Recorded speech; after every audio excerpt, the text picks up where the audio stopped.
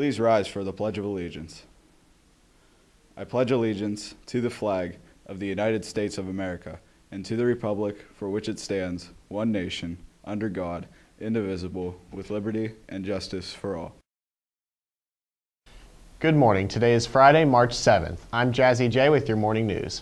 Celebrating their birthday over the weekend include Kendall Page, Logan Goulash, Julie Romani, Lydia Hammock, and Elena Elliott. Today is a club day. 6th grade chorus and 8th grade band will meet in the music wing during last period today.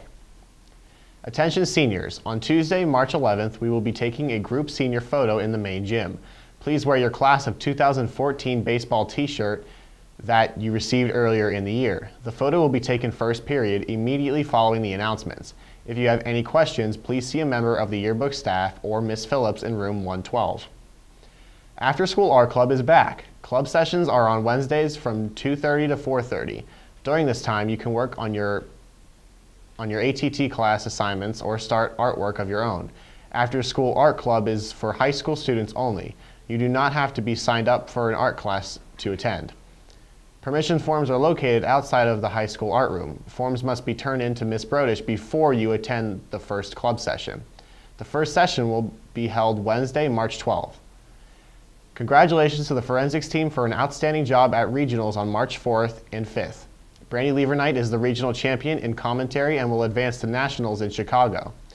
Marissa Adamchak, 3rd place pros, also advances to nationals. Tabitha Weaver was 5th place in dramatic interpretation. Trevor Bouchon, Molly Verostek, and Kendall Page were all semi-finalists in their categories.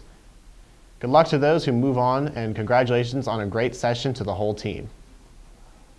Attention History Club and World Languages Club members, if you have not turned in your room assignment for the New York City field trip, you must see either Mrs. Blackburn or Mrs. Korber by Friday morning. If you do not meet with either of them, Mrs. Blackburn and Mrs. Korber will assign a room for you. Good luck to all the Hoops for Heart contestants today. Today for lunch we are having Mrs. T's pierogies, shrimp poppers, golden corn, coleslaw, mixed fruit, and apple crisp. Monday for breakfast, we are having pancakes with syrup, assorted cereal, milk, and fruit juice. Thanks and have a great day. Where in the world is Baffle Weaver? Show me a sign, give me a clue.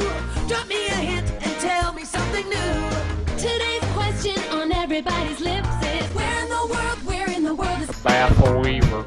I'm not giving you any hints. Where am I?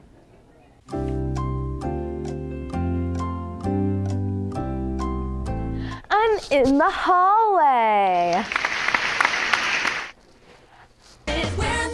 Where in the world is Baffle Weaver?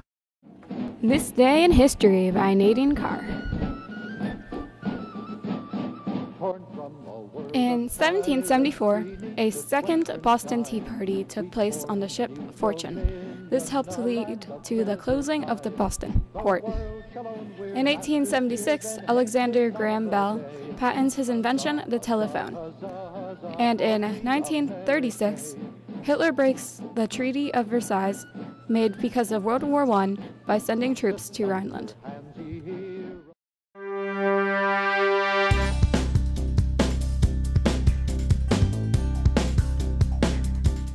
Hi, I'm Danson Devin with your morning career announcement. Have you ever considered becoming a pilot?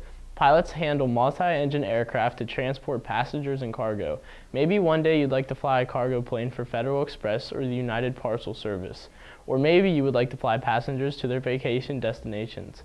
Airline pilots earn an average wage of $117,000 a year. This job requires a bachelor's degree and lots of flight practice time. Math and science skills are very strongly needed, as well as the ability to lead people.